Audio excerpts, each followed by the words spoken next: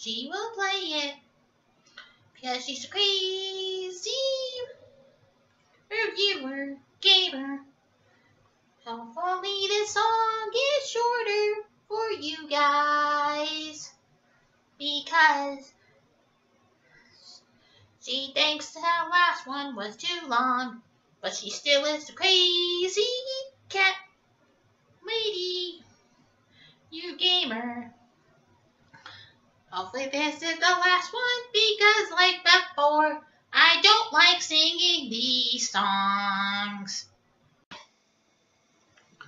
So I finished Crowfeather's trial, and this book, pretty much like I always do, I do spoilers when I talk about this kind of stuff. And this book's pretty much about how Crowfeather deals with the fact that his mom, Ashfur, is now dead since she was killed during the Great Battle, or the battle between the Dark Forest cats and Stark Clan and the regular cats. And it's hard for Crowfeather to deal with the fact that his mom is dead, because he's never learned how to love Breeze, Pell, and Nightcloud ever since what happened between him and Leappool. Even though he learned in this book that he's no longer in love with her. And he learned also that him and Nightcloud probably never were in love in this book. And how he helped. He also tried to help Breezepelt earn back his trust of the rest of the clans. Since in Last Hope, Breezepelt was on the side of helping the Dark Forest cats try to take over, try to kill a lot of the cats, make it where all of them get their revenge on who they wanted to get their revenge on. And we thought that Breezepelt was one of the ones who wanted to get revenge on his family. Probably so. But Breezepelt learned that he did was wrong. And now he wanted to try to rebuild his trust of his clan. Since Leaftail, Forest-tail, and Weaselfur did not trust him. Even though Breezepelt didn't really attack any of them, he attacked his brothers and said that his sister deserved to die. Since he thought that Crowfeather loved his half-siblings more. But the fact was that Crowfeather did not know how to love after he's lost so much. He's lost Feathertail and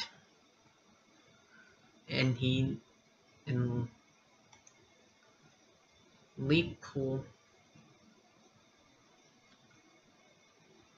decided not to be with him anymore, since Centertail was no longer allowed to love him, since she had to go back and be the medicine cat for ThunderClan, since ThunderClan didn't have a medicine cat at the time.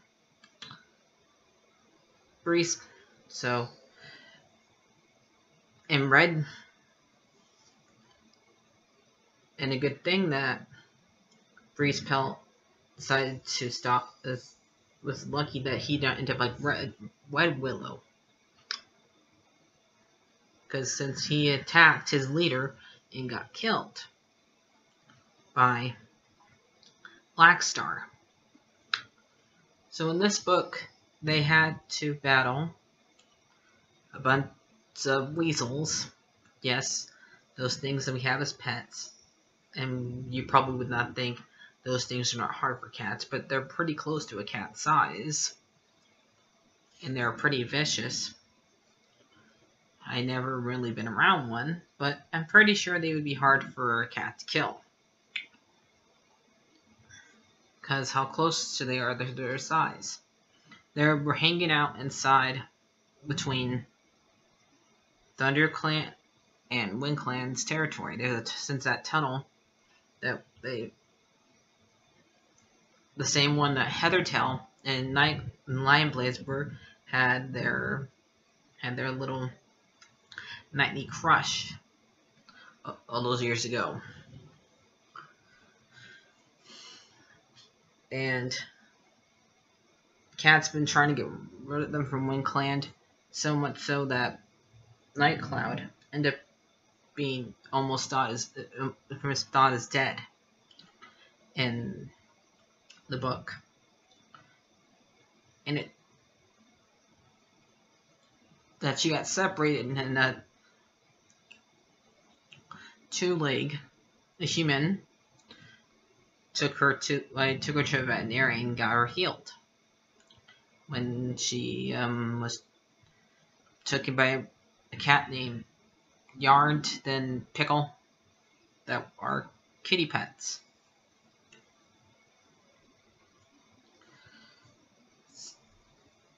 And they went to go and get her. But they had to get past ThunderClan. As always, One Star does not want ThunderClan's help with this, even though it's part of ThunderClan's problem. It took them, like at the gathering, to convince One Star to let them get help from ThunderClan. This is a battle that they cannot win by themselves, and One Star needs to realize this.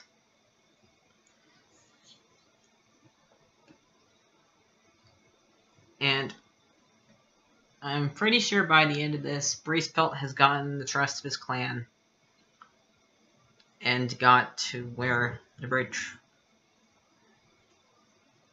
Bray trusts him, hopefully. So at the end of the book, even we still have one cat yelling at him, Roland Star. Roland Star of all the cats, because what Roland Star does in the future.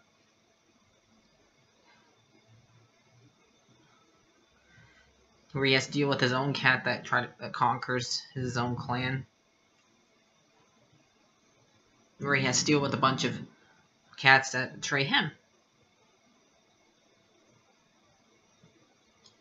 So, I'm pretty sure now we know that Bracepelt probably won't end up in the Dark Forest. Unlike Willow Star. Unlike Red Willow. Willow Star would still be a good name. Would still be a good cat's name. But he would not end up like Red Willow. So, I give this book a 10 out of 10. So, what do you give this book, Sully? I give it over pause. Mateo. So, Bracepelt, you're back to being one of Martha's favorite cats. Yes, for a while he was not one of my favorite cats. But you're back to being it. Bye-bye, guys. Bye.